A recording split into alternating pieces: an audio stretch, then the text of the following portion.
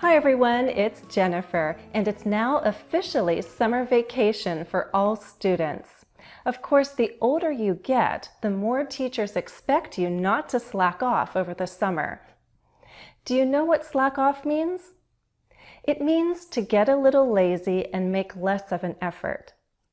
Well, my children will not be allowed to slack off over the summer because they received their summer reading lists, and my daughter also has a math packet to complete, so they're not entirely free from schoolwork.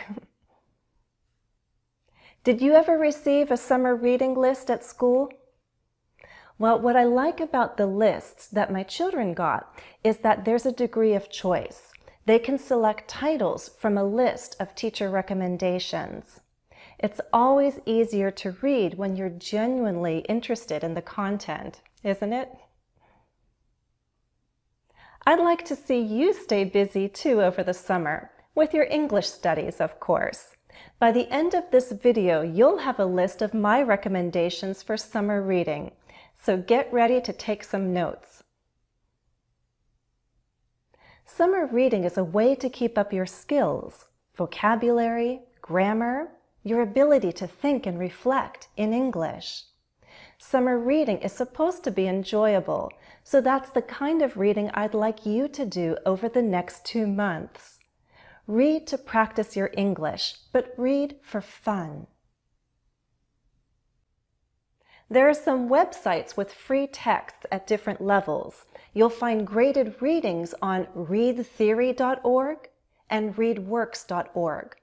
Both these sites offer informational texts and short stories. I like that readtheory.org starts with the test to determine your level, and I like how readworks.org has audio recordings to go along with the texts. Both sites offer questions to test your comprehension. If you're a beginner, you can read texts at the early grade levels, K through 1, that's kindergarten and first grade. If you're an intermediate student, you should be comfortable reading texts at slightly higher grade levels. I have intermediate private students who are reading texts at the 5th, 6th, and 7th grade levels. Advanced students should be able to read texts at the high school level, that's 9th through 12th grades. How should you select books?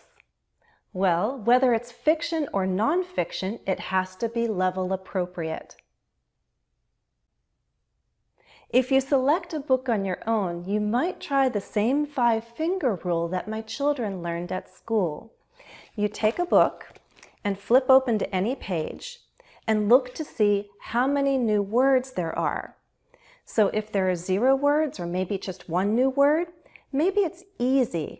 Maybe it's too easy and it won't challenge you. If there are 2 or 3 new words on the page, that'll offer a bit of a challenge. 4 or 5 new words per page might start to increase that challenge, perhaps even too much. Obviously, if there are 15 to 20 new words or even more on every single page of that book, it's not level appropriate. The reading experience will become frustrating. At a U.S. public library or online bookstore, you'll find works of nonfiction for young readers. Travel books, biographies, history books, science books. These books are generally appropriate for adult English language learners too.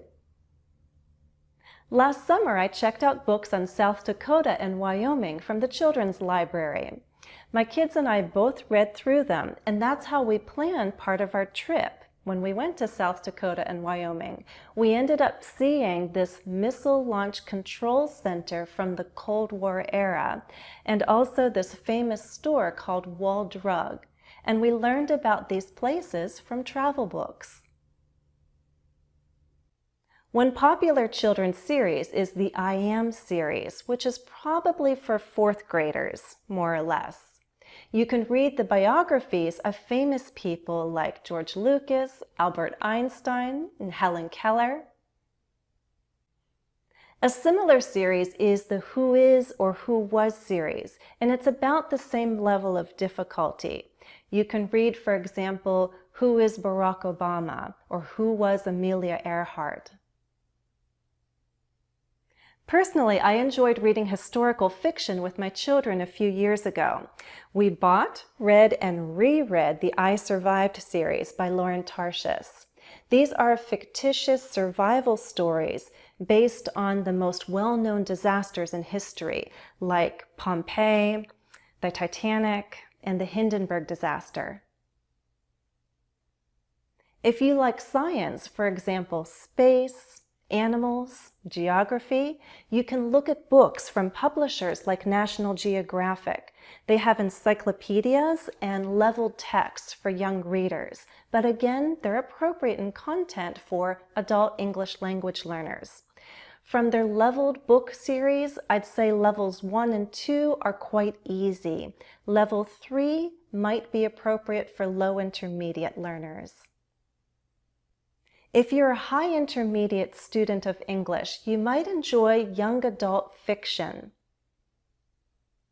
These are books you will not find in the children's section at a local library. Young adult fiction is for teenagers. The themes are more mature, so you'll find them interesting, but the language won't be too difficult. Why am I recommending fiction? Again, the idea is to read and enjoy it. As you read, you'll learn new vocabulary, grammar will be reinforced, and conversational expressions will be modeled through the dialogue. But in general, you just want to expose yourself to English and enjoy the reading experience.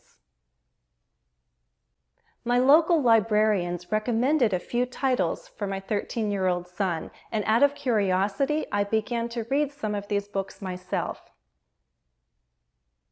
Right now, my son is reading Hatchet by Gary Paulson.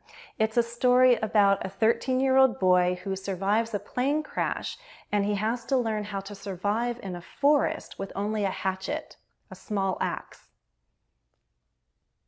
Last week, I read a young adult novel called Crunch by Leslie Connor. It's about a teenage boy who has to help take care of his siblings and run his father's bicycle business while his parents are stranded. They can't get home because of a fuel shortage. There's not enough gas for cars to go anywhere in the country. But one young adult novel I really enjoyed recently is Michael Vey, The Prisoner of Cell 25. The author is Richard Paul Evans. If you like The Hunger Games or the TV series Stranger Things, it's kind of like those. The main character, Michael Vey, is a 14-year-old boy with special electrical powers. He meets a girl with similar powers, and as they discover more about themselves, they realize they're in great danger. I just checked out the second book in this series, so I can't wait to read what happens next. Okay, but what if you're an advanced learner of English? Well, the recommendations I could give you would depend on what genre you like. Personally, I enjoy fiction and also historical romance. I have books in my library by Charlene Harris, Deborah Harkness, and Linda Leo Miller.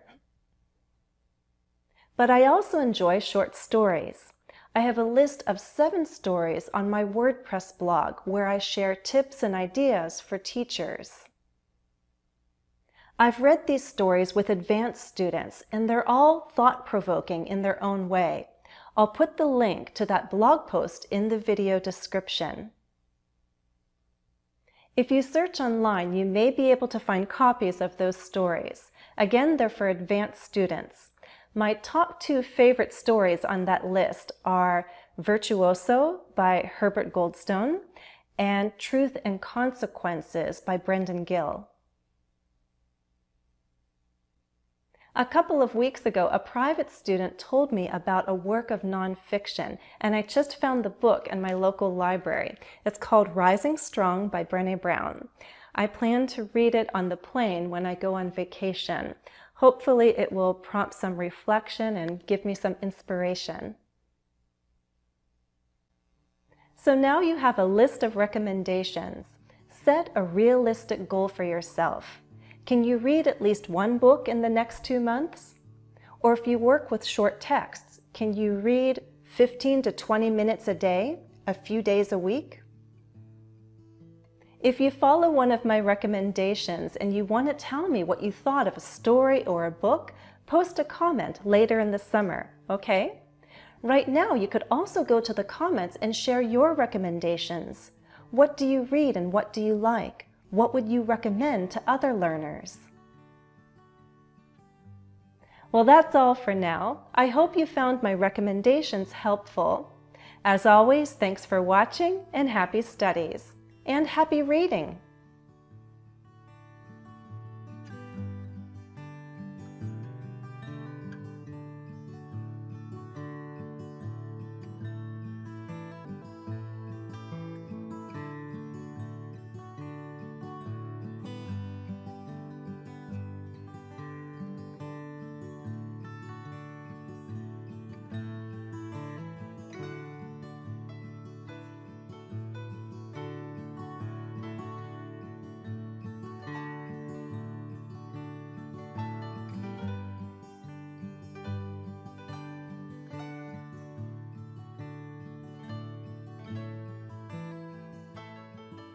Become a sponsor of English with Jennifer.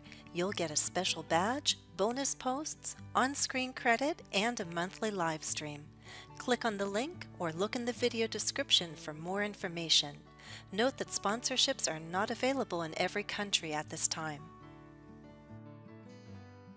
Join me on my YouTube community tab for special posts each week.